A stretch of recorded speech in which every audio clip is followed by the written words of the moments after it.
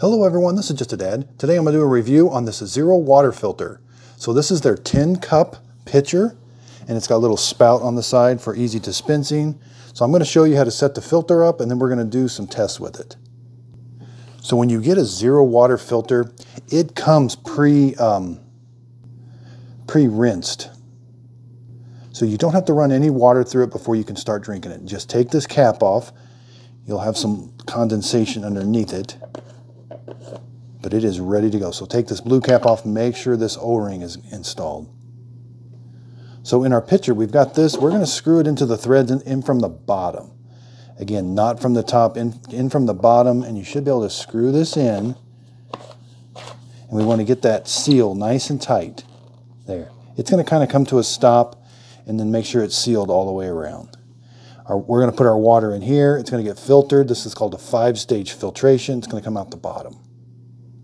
Now you'll see inside here it says, replace filter when tester reads 006. So in the lid here, we've got this TDS tester that fits really nice. It's got a protective cap. It's got batteries in it that we can change. Okay, so the TDS checker stands for Total Dissolved Solids Tester.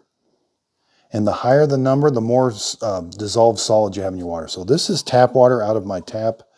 And you're just going to stick it in there, turn it on, and it gives you a reading right away. It says 168. 168. So that's obviously not filtered water. And that's how you know when it's time to change this filter. So when the water you're getting out of it that's already been filtered has a reading of 6 or higher, then you're supposed to change that filter. Okay, so we're going to see how long it takes to fill the pitcher up. I've got it all installed. Again, you can take this over to your sink and just fill this up with water, but I'm going to use a pitcher. So let's start the stopwatch.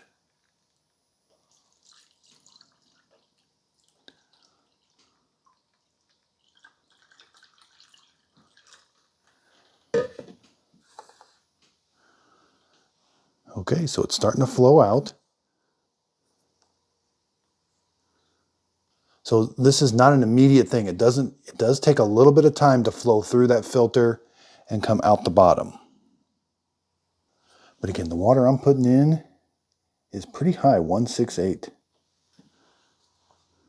Okay, so let's go over dimensions. So it's right at 11 inches tall.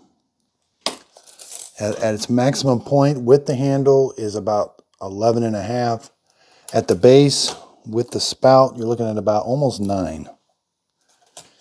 And it's not super wide, about 6 at the top and about 4 1/4 at the bottom. Okay, so we're at the 5-minute mark. You can see it's got a little ways to go yet. There's how the top part's doing, and again, it's still filtering in. Okay, so coming up on the 10-minute mark, it is still filtering water. I did add a little bit more water to the top. Okay, so at the 13-minute mark, looks like I got plenty of water in the pitcher. There is just a little bit of water left to go in the top. Okay, so let's dispense some and see how it does. It's a very nice dispenser.